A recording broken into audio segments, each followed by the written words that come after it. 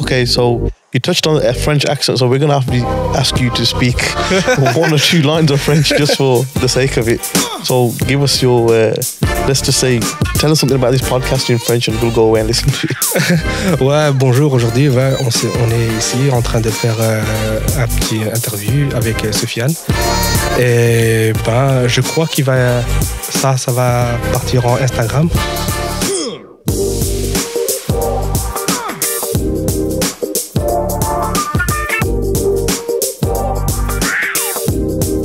Welcome to HQ for Windmill Boxing Team. I'm the head coach.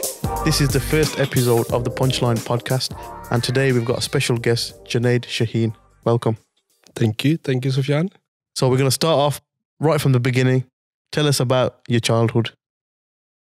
Well, I was born in Belgium, Brussels. Just a normal childhood, really. But it was a bit different because I was one of the few Pakistanis in Brussels back then.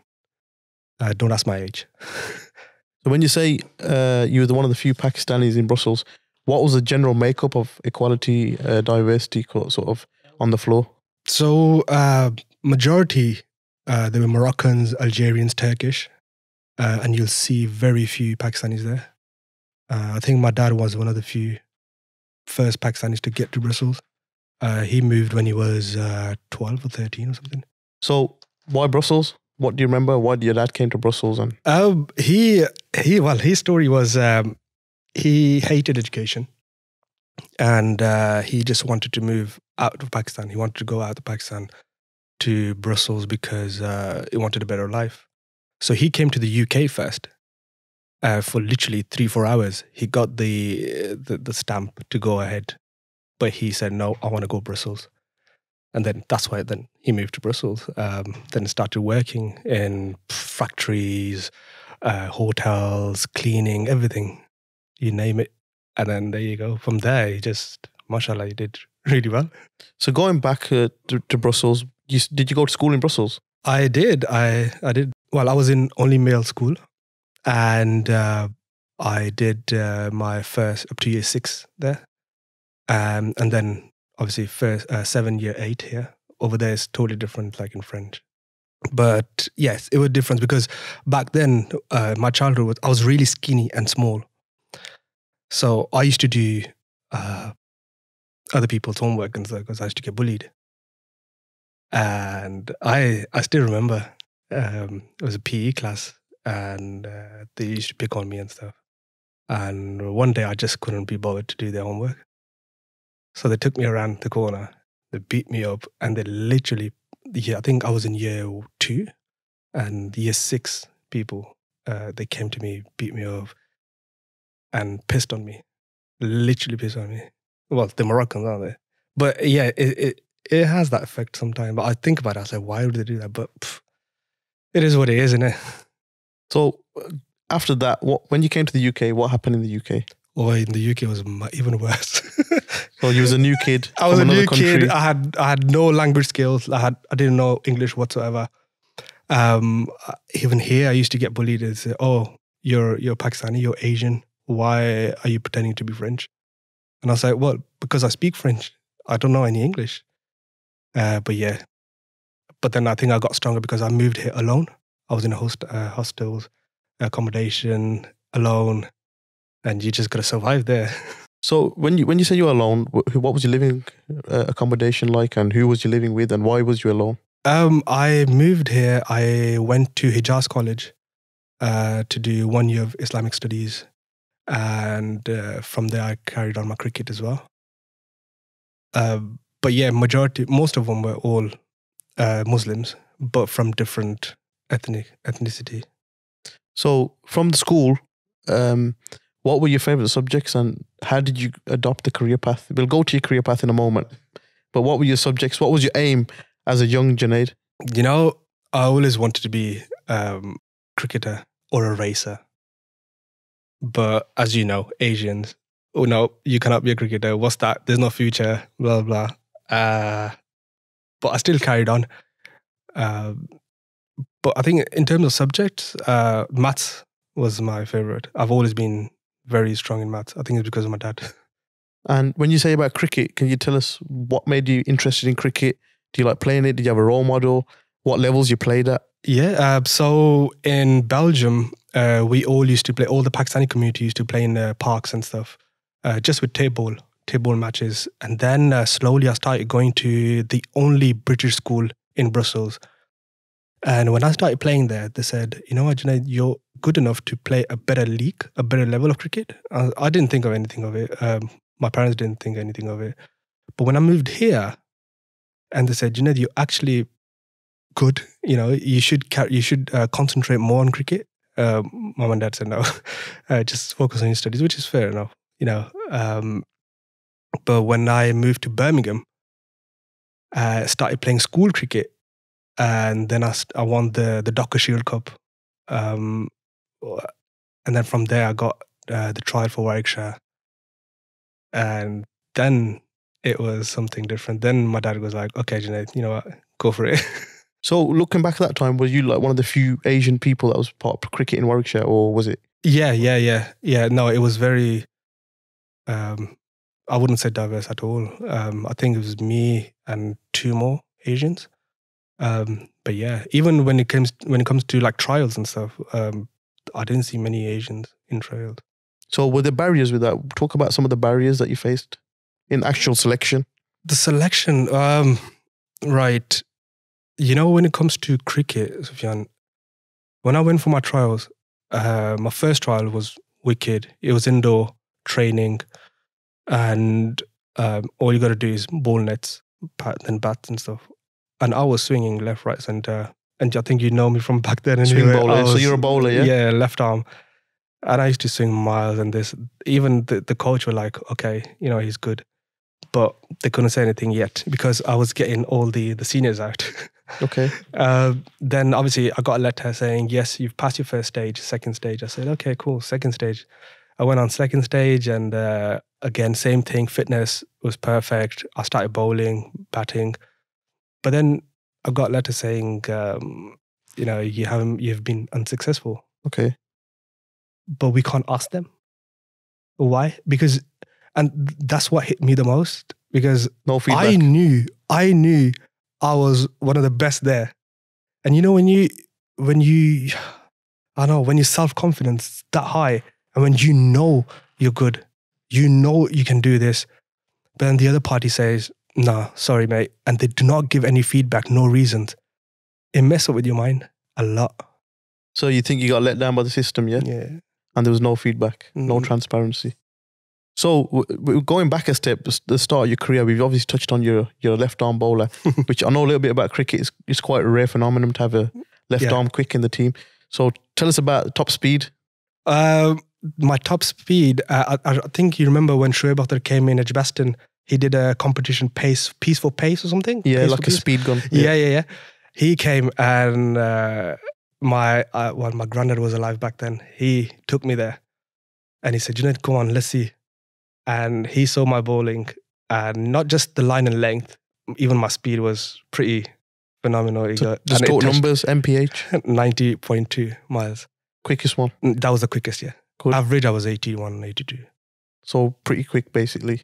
Back then, yeah. Not anymore. And you mentioned your granddad. Tell us about your family. Tell us the build-up, the structure, who's the don in the house, and where you fit in. Well, I got 4 sisters. My elder sister, she's in Chicago. She's a doctor. My next sister, she's a chemical engineer. She's in London. The third sister, she's in Dubai. She's international relations and business. And then it's me. And then my little sister, she's a graphic designer, illustrator. So in the house, you've got a lot of talent, basically. Oh, yeah. Everybody doing something different. Parents always pushed us to do, education and then pursue everything ahead. So you mentioned everybody's careers. Now we're going to move on to your career path. So I want you to tell us your first job. What's your first job ever? We're not going to go to your career yet. What was your first job? My first job when I was 12 years old.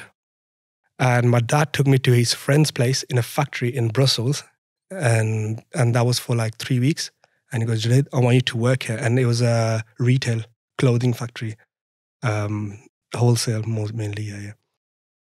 And it was just packaging, selling, merchandising. And I was only 12. Was it a good job? It was different. It was different. Was he a good manager? Yeah, I mean, my dad's friend, yeah, he was wicked. He's amazing. Uncle Said, I still remember.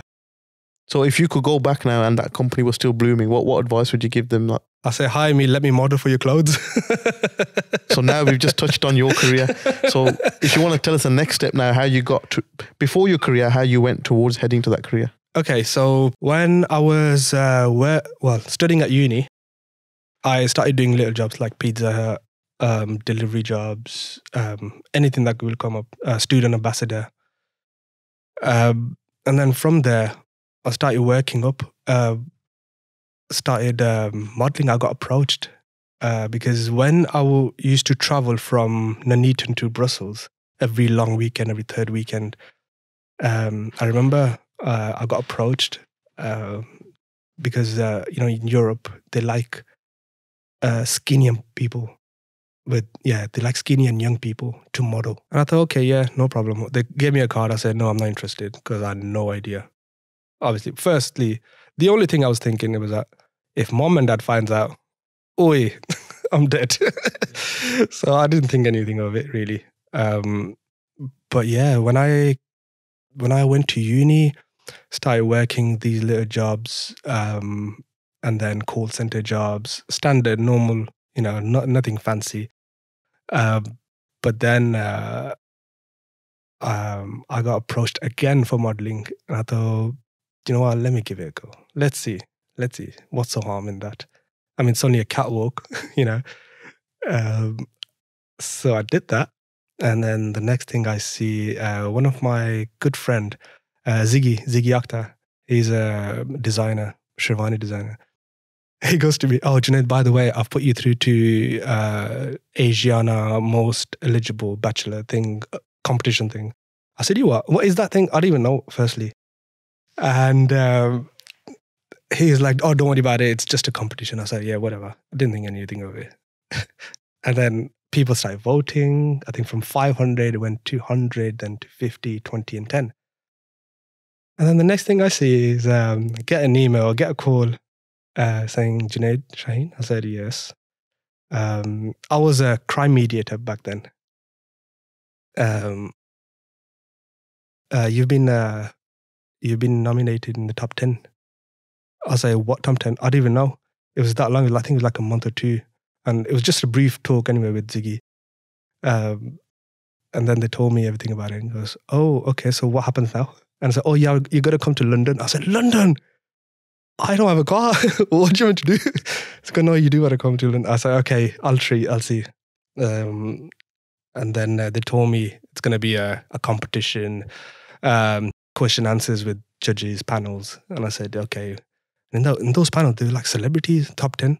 And even in the guys, like they were all like singers and I don't even know, like they were big people. And then there's me, the tiny little guy. I was like, oh, hello. And that's it really. I think in that moment, they started asking questions and I think the judges were like, are you really French? Your English is really good for someone to speak French, fluent French. I was like, yeah, I mean, I have to. I think one of the things that I do is act. I've always been acting in my life. My English hasn't been good ever. But because I got bullied so much, I know how to act. Do you get it? I know to hide my French accent and put that so then people don't think I'm faking it or whatever, so. Okay, so you touched on a French accent, so we're going to have to ask you to speak one or two lines of French just for the sake of it. So give us your, let's just say, tell us something about this podcast in French and we'll go away and listen to it. Ouais, bonjour. Aujourd'hui, on est ici en train de faire un petit interview avec Sofiane. Et je crois ça va partir en Instagram, peut-être. I'm just going to stop you there because I don't know what you're talking about. It sounds great. I just asked you, would that go on Instagram? I don't know. I don't know what you said. When I work out what you said, I'll think about where we're going to put that. So going back to the modeling career, you said that you were pushed forward by a certain individual. So would you say that in life, sometimes it does take that extra push from, let's say, a motivator or somebody who's like a pioneer in this field or somebody just there to mentor you? Or is it just you think it was pure chance? I really think to have a mentor or to have a role model in life, it's vital. I mean, as Ziggy, as I said, like we're very good friends. I mean, you know, always respected him. He respected me. But for him to do that for me, I mean, I didn't even know. I didn't even ask. But that gesture was really, really, really good. Like it boosted my confidence. You know, going back to the bit where you said you had a bit of a negative experience in your childhood and when you first came to England and it's because you were different. Do you think that because of that, you didn't recognize your own potential and it took somebody like Ziggy to say, yo, you've got potential? Yeah, I would say that because where I was in life, I think I didn't believe in myself, I'd say. But sometimes, you know, it's not hard to be nice to people. You know, just one smile can change someone's day. But yeah, I would say, yeah, 100%. Okay, so now I'm going to turn the tables around. Yeah. If you were looking back and you saw somebody, a young Junaid Shaheen, getting bullied in the playground, what would be your advice to that person? Firstly, I would say do not shy away from the truth. And don't keep everything inside you, because that's what I was doing. And I think I still do that because it became part of my personality. I've never shared my problems, my issue with anyone. And I think that's one of the most scary thing you can do for yourself. That if you do not share anything with anybody, it could be anybody, honestly. It could be anybody. It doesn't have to be your family or your friend. It could be anybody. But it's very important. I think if my past wasn't like that, I wouldn't become the way I am now. You know, every person, every human, whether it's a woman or a man, they're full of emotions. But for someone to say they're emotionless, it's scary because they don't feel anything. I think I don't feel any pain as such. When someone hurt me, like mentally, physically, anything, I just don't react or I don't stop them. I just like to see how far will they go. It's part of my personality now, which is bad. I know this.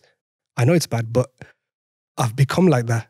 Why have I become like that? Is because I haven't shared what I was going through in the past. You know, my dad was busy,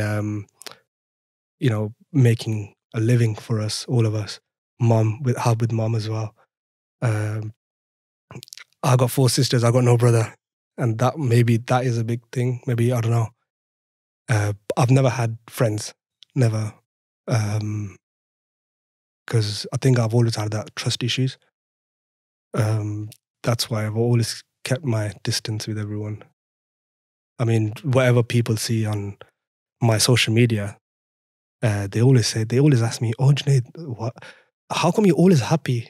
But that's what I like to show people. I mean, Instagram, Facebook, Twitter, it's all fake. You know, whatever I show you, I want to. Because I know there's someone out there looking at me that's probably thinking, oh, I would like to be like him, you know? But then what message am I showing to that person? That's how I think now. So going back to, you touched on a bit about you never had a brother. In my situation, whenever I need advice, I go to my sisters because sometimes my brothers just give me useless advice and I'm wise enough to know it's useless advice. Would you say in your life, your rock has been your sisters, or would you say it's somebody else? I know you said you haven't got many friends, but you also mentioned your sisters specifically. So is that one of your sisters your rock, or the group of sisters? Who did you actually go to in the end to get some of this out? No one. So you still... At the start, no one. But it's been 3-4 years now that been very close to my sister, the one in Dubai, Okay. Kieran. She's like my brother, I guess. The rock, basically, of the family. Yeah. She's amazing. I mean, we've always been close to each other, but for me to open up myself, I think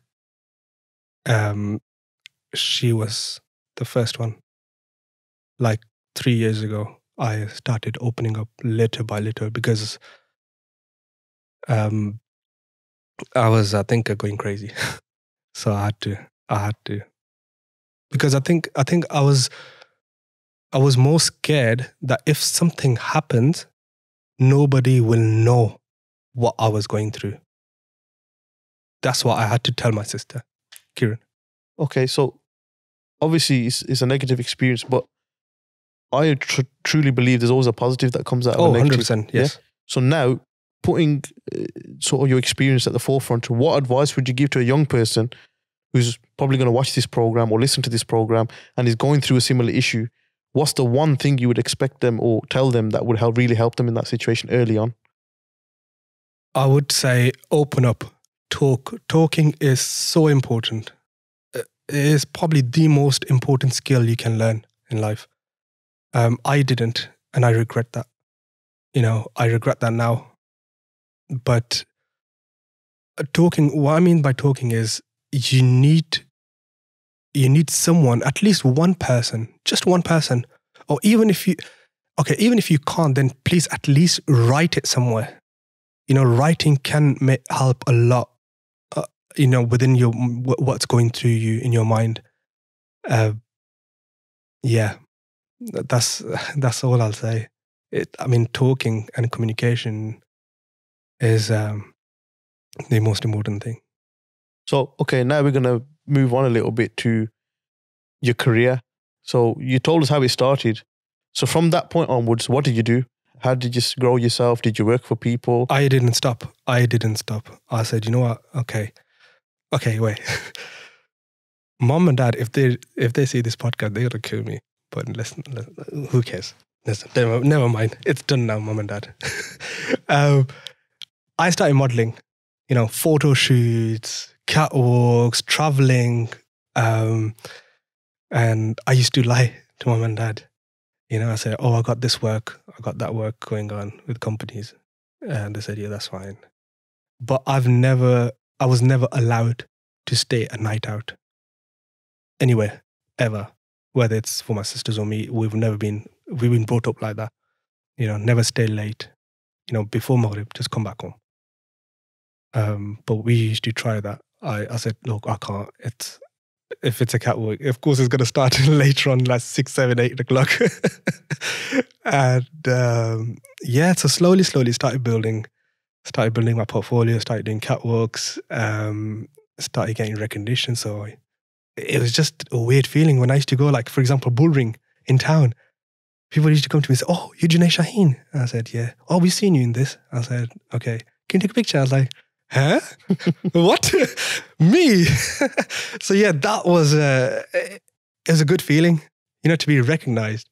You're just walking outside. It is a good feeling. But then I think the way I got caught was different. I think it was one of the, first my dad was in Pakistan and he saw a billboard.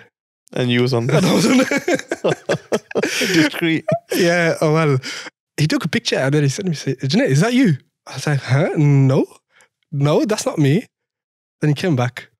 He said, Junaid, tell me the truth. I won't say anything. I said, yeah, Dad. And he battered me.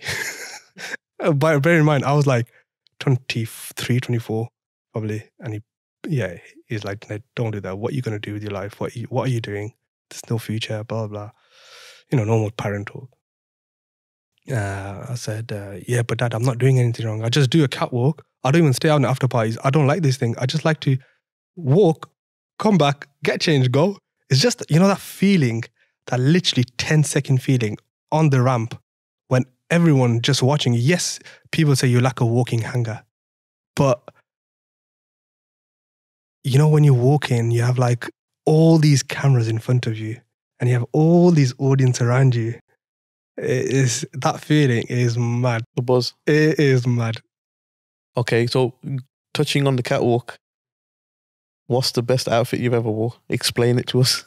I've always worn like sherwanis and suits and stuff, jeans. I've always maintained myself in that sense.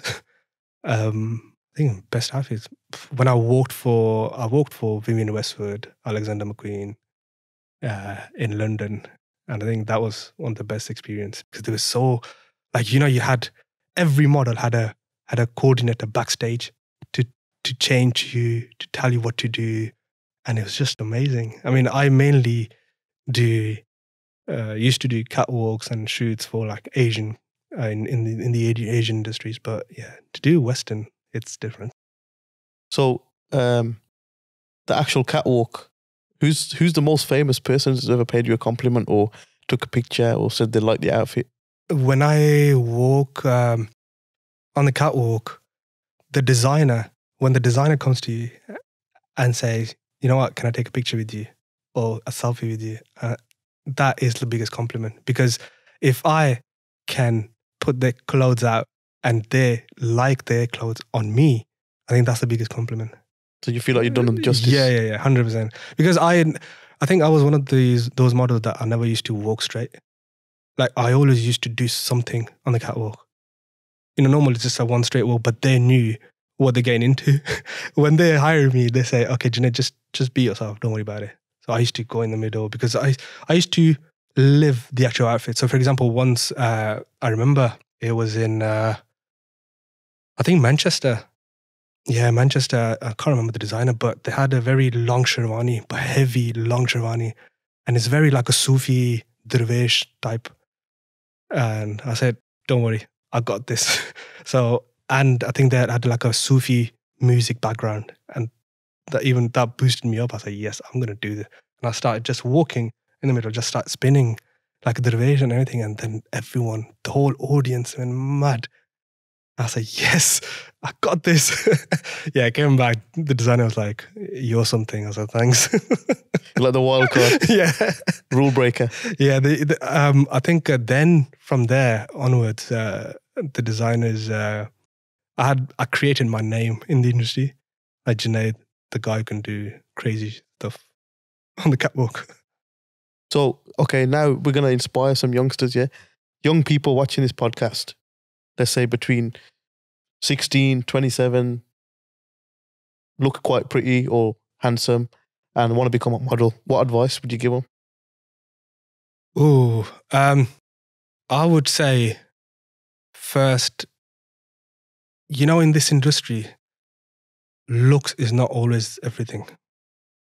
You gotta have the connections. You gotta know people. Yes, you gotta have the height and all that. But they know you now, so. Yeah, they know me. But yeah, I think in the past I've helped enough people, and I'm always helping people. Whoever messages me, you know, I'm always guiding them and telling them how you can go about it. Yes, you gotta create your own portfolio, and then you get it yourself out there. It's like you are your product. You got to sell yourself, basically. But how would you do that? By collaborating first. I think first year, probably, you got to work for free. Or, you know, half the price that other people are working. Because they've got the name, they've got a portfolio, they can charge whatever they want. But you're a newcomer. How would you get into the industry? You know, you got to build up your portfolio and slowly get it out there. Go to audition casting. And don't, you know, majority of time, they will say no to you. Don't be disheartened. Don't give up. That's the one thing I'll say. Do not give up, because people out there, they've already decided who they want. They just want to do that for show, you know, to get buzz out of it. But don't give up, especially in castings. It's pretty difficult these days. Let's say somebody young has got the talent and they get picked and they're going for their first, like, let's say major event where they're going to be recognized. What would they do to wow the crowd? Like you said yourself, you would do the things that they didn't expect. You break the rules. you had charisma. What would you expect people to do? The main thing is your personality. You got to bring your personality out. You got to be out there. So what is personality on a catwalk? Explain to us. Oh God, you got to talk through your eyes. That's one of the skills that I've learned. I had no idea you can do that, you know. So what do you mean? You can talk through your eyes. Do you mean eye contact? Yeah, eye contact, but like squint, but maybe, or just looking at someone specific for long enough so that they're uncomfortable. But everyone knows that you are the center of attention. But it's just a game, basically. Catwalk is a game. Honestly, when you walk, you've got to walk straight and then come back. You know, walk straight, pause for like 4 seconds at the top and then come back, right? But when you're there, that 4 second for you should be life-changing. Because that spot right at the front, this is where all the pictures I've taken. All the photographers are there. But before that, when you're walking, everyone's eyes on you, your feet, and most of the people, they're probably thinking, you know what, he's going to trip or she's going to trip. They're going to fall. What are you going to do if you fall? Don't think like that. If you think you're going to fall, you will fall. Just walk casually, just walk normal and have that confidence within yourself that, you know what, you are the best in those 4 seconds. When you're walking down, that feeling I can't explain. It's just amazing. Especially, you know, when I first started doing catwalk, nobody knew me. I didn't know what to expect. And then you got choreography. So, you know, sometimes you got to do a zigzag walk. You know, you got to stop in every station. You got to wait, and you got to wait for the other model to come in front of you. You know, things like that. So yeah, learning the choreography is important as well. But then again, that's the creative director side. But you as a model, you need to learn all this. So basically, you got 5 seconds to give them the death stare. Oh yes, to the cameras. Yeah, if you want a good picture, yeah. Okay, so now we're just gonna go into some quick details. So I'm gonna ask you a question, and you're gonna give quick answers. Yeah. I can't think. There's no thinking needed for these questions. Yeah. Okay. So favorite color? Black. Favorite brand? I don't have any. Favorite watch? The one I'm wearing. What is it? Patek Philippe. Okay. Best place to travel to for a holiday? Oh, Fiji Island. So what's the hardest part of being a parent? Or is it loads of where of do things? I start from? Hardest part? No, nothing is hard. Nothing is hard. Honestly, if you're thinking of becoming a parent, don't think, because there's no right or wrong way. You know, I know so many people, like so many guys messages me and they always say to me, Junaid, how come you're so calm? What do you do, you know, with your kids? Because obviously on my social media and stuff. And they say, I always have to say that, guys, look, life does not come with a manual. You got to learn. It's like you got to learn on the job. I never thought in a million years I would be changing nappies. You know, everyone would ask me, oh, what would you like, daughter or a son? I said, no, I always wanted a daughter. I think because of what I've seen in life or what I've been through. And I always wanted a daughter because I think I wanted to create a model within, like I wanted me in a female version basically, but better. Because I am nowhere, I'm like here and my daughter is already up there, you know. Mashallah, she is amazing. That's why I think I brought her here once for the boxing. Yeah, it was amazing. Best feeling in the world. Obviously, you're a family man. And tell us about it. When did you get married?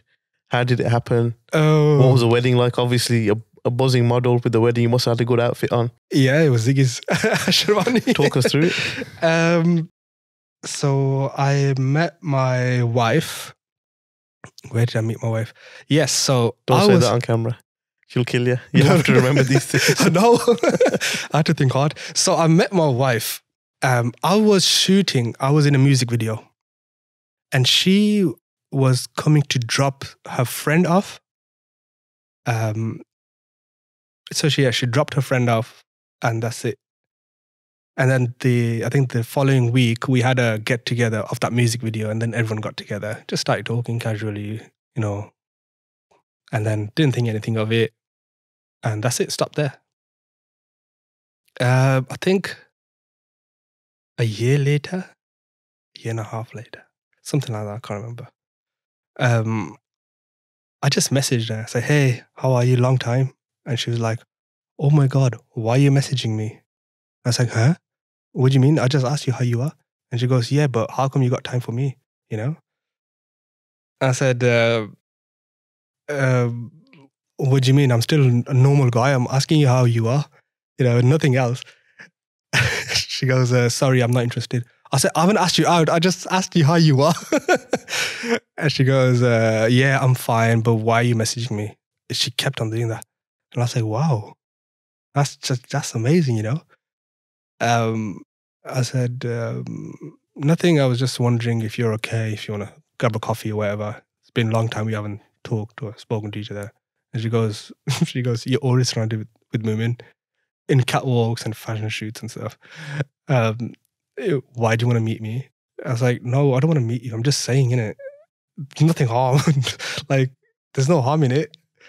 And she goes, no, I'm not that type of girl. Sorry, goodbye. Beep.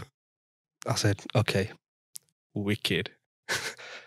I called her again the next day and I said to her, can I have your mom's number? Honestly, that's all I said.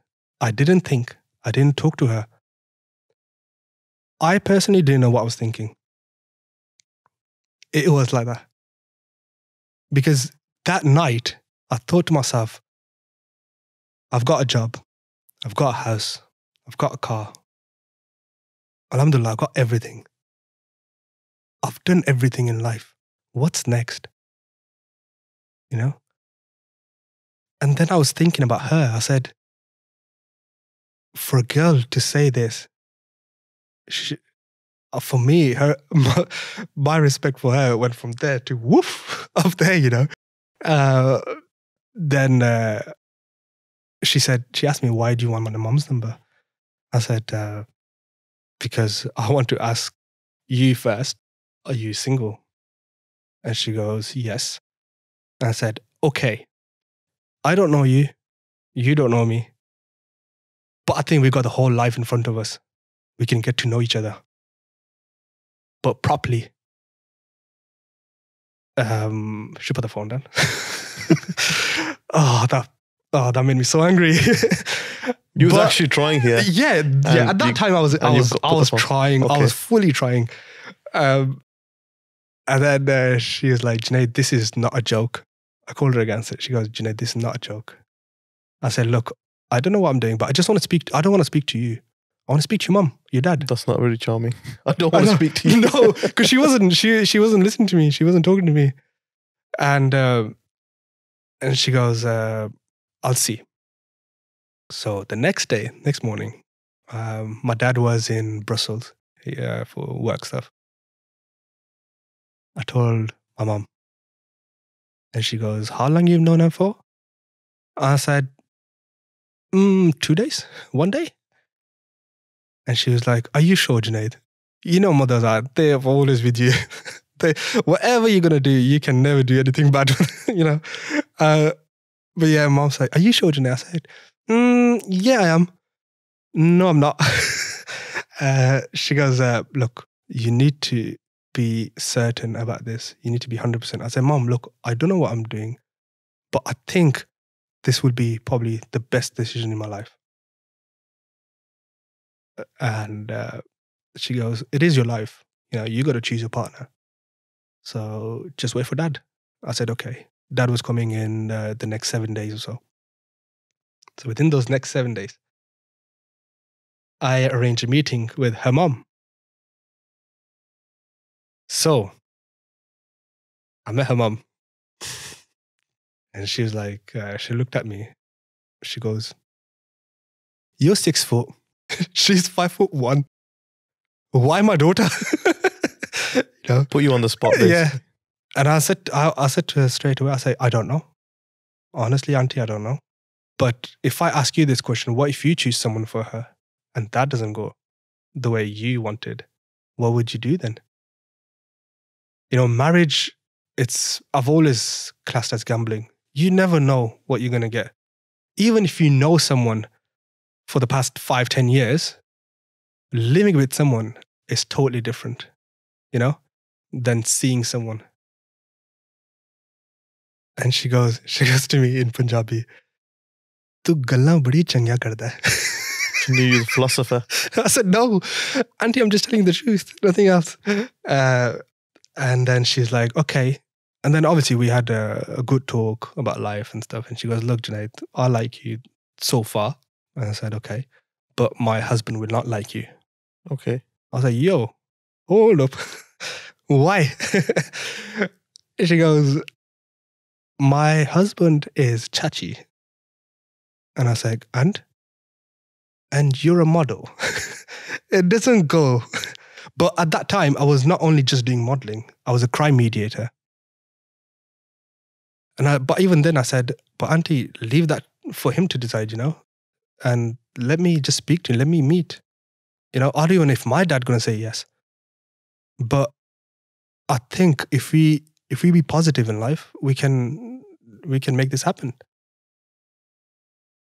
And she was like, "Okay, we'll see." That's it.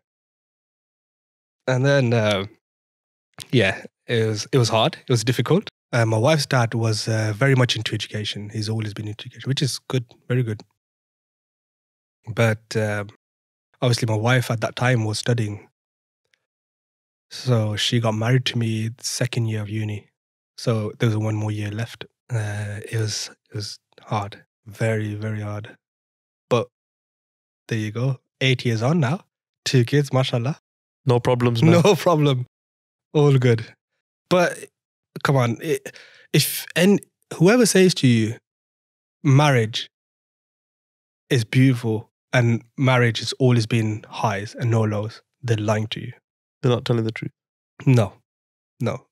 There's no way your life can be 100% every day, all the time.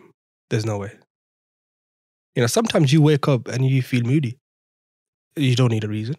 You know, sometimes there's a lot of things, that little things that can matter the most to the other person, but you don't know, but you're still learning.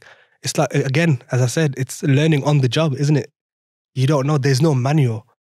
So many messages that I get say, how do you keep that spark up in life? You know, how do you keep so much positivity in life? You know, your Snapchat, your Instagram, it's so full of life, so good, blah, blah. I said, well, because that's what I show you. You know, I'm not going to show you, you know, me shouting at my kids, for example, even though I don't, or whatever, you know. You just slipped up there. No. But what I'm trying to say is only you know what's good for you and your family. Only you know, because you're a man, you're the provider of the house. Only you should know that what's good and what's bad for your family. You know, so like there might be another family might say, "Oh yes, you can go out late or you can stay wherever you want. We don't care." That's fine. You know, that's their life.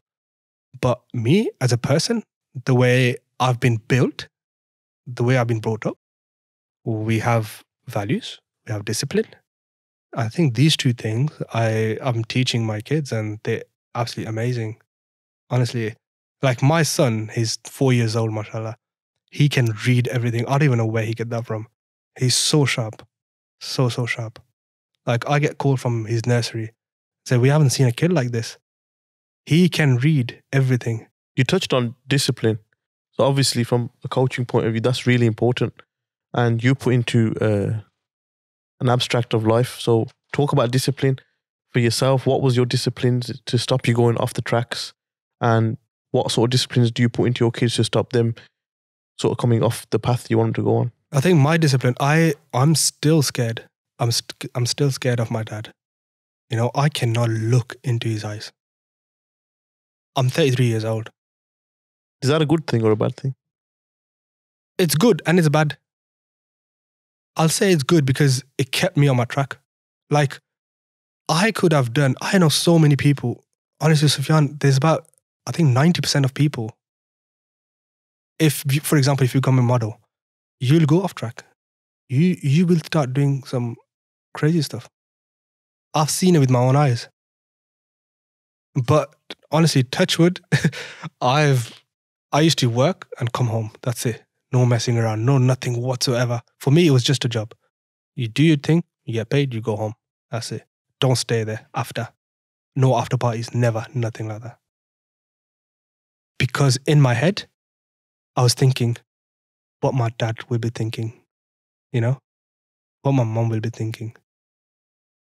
So when you start living like this, I don't think this is classed as scared. I think it's more like respect. More of a conscience. Yeah. Not to let people down. Yeah. 100%. Okay, so we're going to go on to the next stage now. So the next stage is tell us what you do now and how you go about it, what you enjoy about doing now. Yeah, so I am I'm AML specialist, anti-money laundering. Anti-money laundering? Why did you look at me like that when you said that? Listen, if you want to talk about it, we can talk about it off the camera. Yeah, by the way, I've got no money. I don't launder no money, just for the record. No, so what does that job involve, and tell us how you do it? So I am I'm self-employed. So you're self-employed. What does that mean? For those young people out there who are looking for a job, they want to work for Snoop Dogg, or they want to work for Mayweather Camp, or they want to work for somebody. What does self-employed mean? Self-employed means you are your own boss. Yeah? And you make whatever money you make, you keep it. No, obviously you got to pay your taxes and stuff. But what I mean by that is I've done my qualifications in anti-money laundering, and I became a contractor in financial services. So I get contracts with banks, financial institutions. They say to me, Junaid, it's 3 months, 6 months, 12 months contract. This is the role. This is the job. We've got this many cases. Sort it out. And then I go there and work my way through the cases. And they pay me per day. So whether it's a day rate contract or monthly contract or whatever. So right when you said that particular piece that you get the contract and you go there and you sort the mess out, I just had a vivid thought there of a movie I watched called The Accountant. And this guy, his day job is an accountant, but his real job is he's a hitman. No way. So when he goes to clean the mess up, is that what we're getting at here? No. Well, I just wanted to clarify that. I do shoot people because I'm a photographer. Okay. So now we've opened a can of worms, yes. We've opened a can and just skill after skill after skill's coming out. And where we started this conversation and where we ended up now, it's like two different people. Yeah. But it's not, it's the same person. It's the same person. I think I'd never want to stop myself from doing anything. If I like something, if I got like a hobby, and if I have like a passion into it, if I put my all hard work, then I believe I can make it work. I can make a living out of it. You know, I never thought in a million years that I'd be a photographer. No way, you know. But as a model, I always used to think how these photographers are shooting, what's behind the camera, you know, how do they blur the background? You know, where are these lighting, these compositions, these ISO, the shutter speed, the whole thing? Just to intrigue me. And people used to say to me, oh, Junaid, you're a model.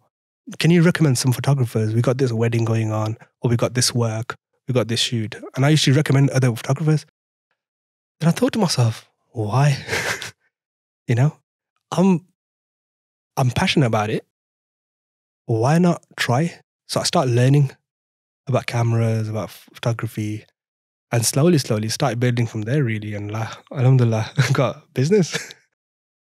So you talked about being successful, yeah? But a lot of times, especially with the young people that I work with, they don't see anything but the end result. They see the total success at the end, but they don't see the hard work or the build up or the number of times somebody falls over before they actually get to where they want to get to. Yeah. So give us just a raw example of when something has gone wrong and what you've done to put it right, or what you haven't done to put it right, and what the results were. There's been so many incidents, honestly, just genuine in life. So give us one highlight, one that stands out, like a mad catastrophe. If I was reading a book and I thought, whoa, this guy really messed up. So, for example, if I'm shooting, for example, your wedding, just imagine, I go home, I open my bag, there's no camera because someone has stolen your camera with all the files, all the data in it. Let's not even think about how much that camera costed, yeah? Just think about what you're going to say to the bride and groom. Their big day. You cannot go back. Just imagine. Right? What did you do to put it right? I gave them all the money back. And I compensated them. Heavily? I was insured. Generously, yeah. But even then they said, we know it's not your fault and we appreciate you doing that. But then look, karma. I had a call 4 days later from the venue people. And they said, we've got the person who got your camera on CCTV. It was someone that I knew. We won't mention. Yeah, no. So, okay. So that's one, you basically lucky really because you did things properly. But just imagine if he would have formatted those memory cards. Just imagine. So in the end, did you get all the pictures done? Yes, I got the pictures at the end. And what did the couple say to you? They said, we want to pay you back. I said, just pay me the compensation back. This is a shock as it is. And for me to go through, I would just, emotionally, I can't imagine what you guys are going through, So as a goodwill, I said to them, don't worry about it. It was on me. Because, in life, you're going to have so many downs. But it's how you get up that makes you different. A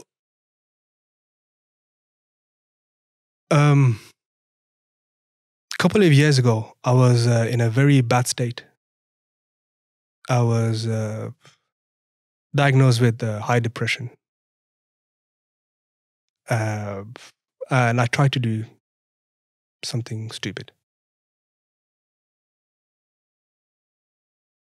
And I think that's when